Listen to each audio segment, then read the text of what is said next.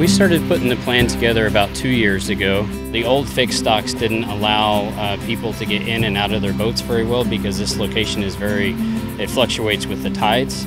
So we wanted to install floating docks so it would make it easier for launching the boats.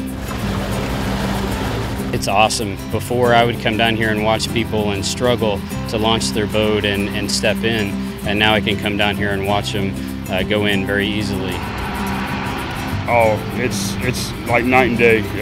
We've only got maybe a 6-inch lip to get up on the boat, and it's definitely a lot better than what it was. It's a lot safer, not just for wheelchairs, but for everybody. You know, the older community, people with disabilities.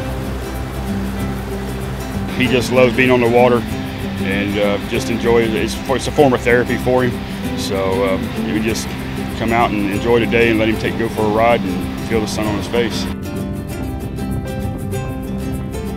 One of the nice things about all these repairs and these improvements that we've made is they're all paid for through the boater registration fund. So when you register your boat, a portion of that money goes into a fund that helps pay for these improvements right here. So not just your general tax dollars pay for it, but it's actually the people that are using the ramp that are paying.